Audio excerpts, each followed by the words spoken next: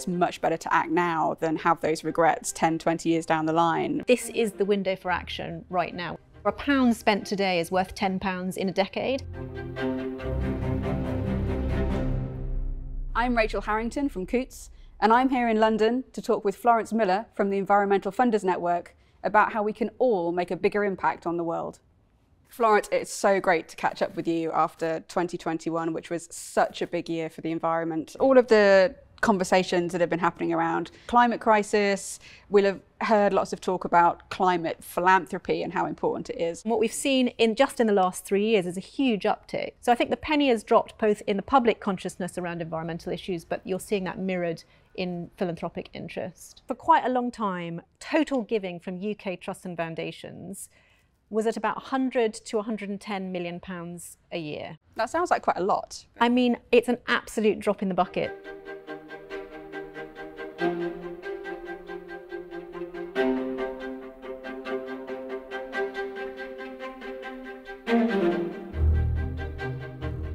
What do you do when a client comes to you newly interested in these issues but not knowing where to start? For me as a philanthropy advisor, what you're trying to do is be that kind of tour guide to the sector. There might be some things where the best thing to do is to make a donation to a charity that's got a great model, needs to be able to scale up. In the middle, there could be really interesting opportunities to fund early stage ventures that could have a commercial future but need some of that risk capital to get going, or projects where there's a potential to get some of your money back but you're really in it for the environmental return. And then also when we're looking at the money that we're investing for them in mainstream markets, how do you do that in a responsible way? As a responsible investor. I think there's this growing idea that what you do about climate change should not just be bundled up in your philanthropy. It should cut through everything that you do. It should be in your business practices, it should be in your investments, and it should be in your philanthropy. A decade or more ago, there was this sense that you spend the first half of your life making your money and then the second half of your life giving it away, and philanthropy was over here and investing was over here.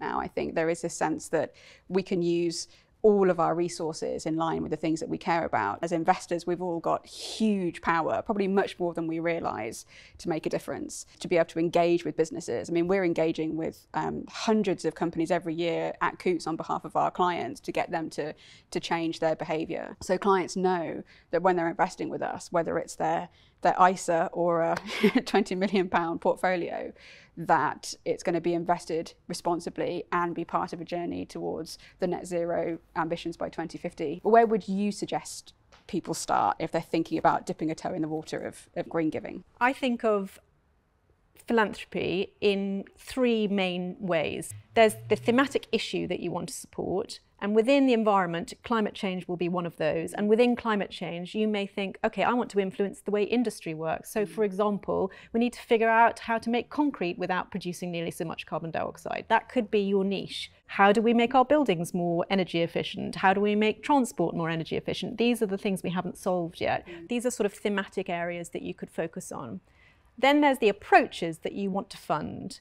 And approaches are things like litigation. There are really effective environmental organisations that litigate, or you may think environmental education is what's necessary, or you may think we need more research. Maybe you're going to fund some research into battery development. And then there's geography. So where am I going to fund? A lot of people fund where they made their money, where they reside, but actually there are gaps around the world that need to be funded. So it's these three lenses that you can apply to start narrowing down, and then you can lay on top what's my passion. So that's a really helpful way to think about it, isn't it? What I'm always saying is, with philanthropy, you learn by doing. You've got to start somewhere. Just start giving, and you'll quickly find a way to put your money where other money isn't, to sort of find the gaps.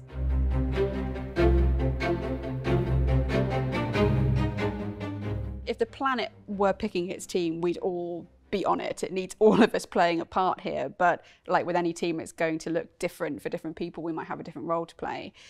Some of us might only be able to give a few hundred or a few £1,000s. Others might have tens of millions to give. Are they equally valuable and important? I think the important thing to understand is the relative strengths of different amounts of money. So the value of smaller amounts of money is often that they can be injected really quickly, so they're much more responsive to need.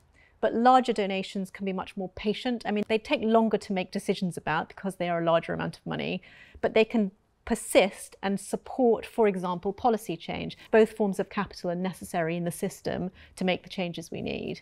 I spend a lot of time working with the next generation, and they want to know how all of their family's assets are being used in line with their values. And they want those transparent conversations with the people who are looking after their money to say, how are you using this to contribute to making the world better?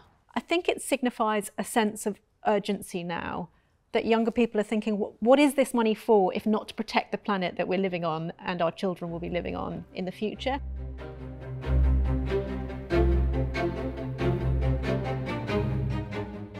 How do you keep positive? What gives you hope? It's tricky, isn't it? Because it's so easy to get sucked into the doom and gloom. But actually, for me, the hope is in the action. You know, this is not a crisis that's going to be solved by governments and billionaires. It's a crisis that's going to be solved by all of us taking the action that we can. There is a great deal of joy to be had from doing this kind of work, from investing in a better future for everybody. I mean, that sounds so twee, but actually that is what people are trying to do. The planet is picking all of us. Like, we all need to be playing a role in this.